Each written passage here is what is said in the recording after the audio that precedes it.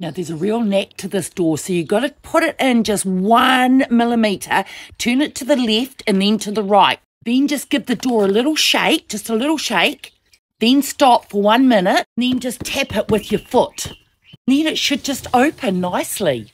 Okay, the tap's a real tricky one. So you tap it, but yeah, just make sure there's no slippery stuff on there from the kids, you know, the bit of bogies on there and all that. So, but you've got to turn it off really, really tightly to the left, like really screw it hard, because all night you'll get tap, tap, tap, tap. And you don't want that. In the middle of the night, you'll hear tap, tap, tap, tap. It's a pain in the backside. Now, when you open up the cutlery drawer, you just do it very, very slowly because it will come off the railings. So you just push it so slowly and then you go super fast and then it gets off the ridges and it will be fine. Now, the spoons go on the left, then forks go in the middle and the knife goes on the right. Only that order, okay? If I see a teaspoon in with the forks, look out. Now, how you close it, you give it a little rattle and then you push it in and then you ram it in real fast. You might just want to get a pen and paper to write all this down because I'll be gone for a week and I don't want any bloody phone calls. Right, the toilet, you give it a little twirl just on the knob. Just put your finger around the tip of the knob and you push it. And you wait till it flushes, but then you've got to do it twice. And if you do number 2s, you've got to go push that knob 3 times and then you should be right.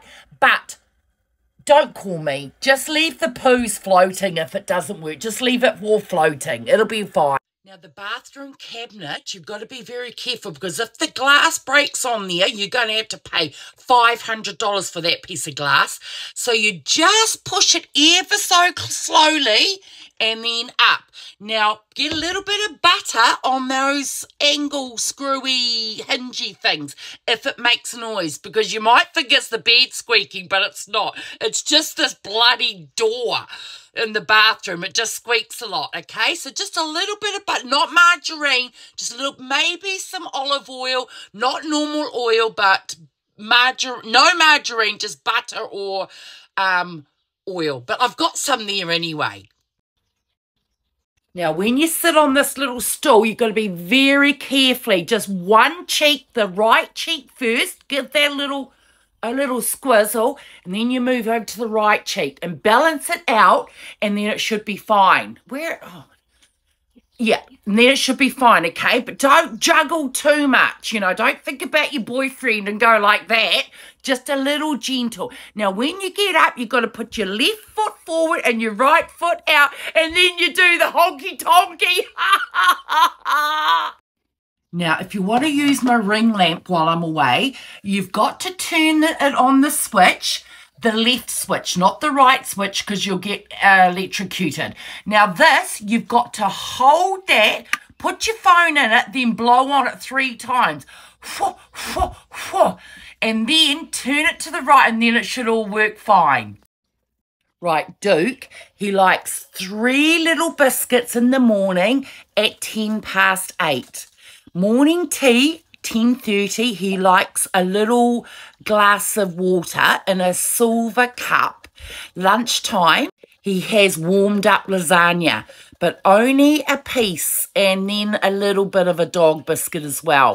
Then you've got to brush him 69 times, only with the special brush. He likes a hog hair brush. He doesn't like a normal dog brush. It has to be a hog hair. You've got that? Write that down. Write it down. I'll give you a minute. Okay, write it down. You done it? Yeah, write it down. A hog hair brush. No, not a bristle brush, not a plastic bristle brush. A hog hair brush. You have to brush him 69 times. Then every second day, I get his collar off and I wash it with disinfectant. Then I give it a little rinse off with fabric softener. He likes the fabric softener because it doesn't itch around his throat. He hates it tight around his throat, you know, not like me. I like it quite tight around my throat, but Duke doesn't. He likes it soft fabric softener. Now, and then write it down. Yeah, write it down. Hurry up. Jesus. Now, Duke likes to go out for wheeze in the morning at 6:06. So set your alarm clock. And then he likes to come inside for a 2-hour sleep on my bed. You've got to put a special blanket down every night, and he only likes to sleep in there for 2 hours because he's a dog. He's not a human. He's not sleeping in my bed. But I do let him for 2 hours. So you've got to get up at that time and just let him sleep in there for 2 hours.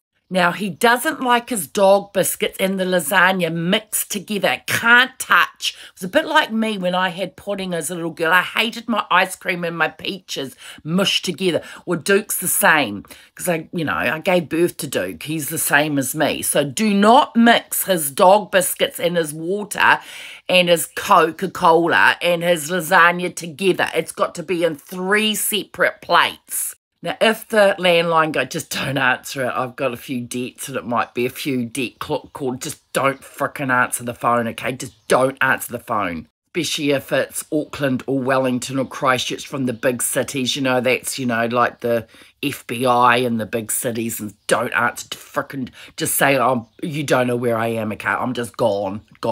I'd like the lawns mowed, put the catcher thing down to 1.5, not 2 or not 1.75, just 1.25. And I'd like the lawns to be mowed every 2.5 days, please, every 2.5. No more, no less. And I'll be watching you. I've got my spies out, got 3 neighbours. I've got lots of neighbours here, and they're all watching you. So every 2.5 days.